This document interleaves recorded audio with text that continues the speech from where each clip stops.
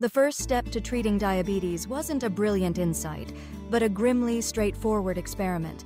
In 1889, two German scientists, Oskar Minkowski and Josef von Mering, set out to answer a question that had puzzled doctors for centuries. What caused diabetes?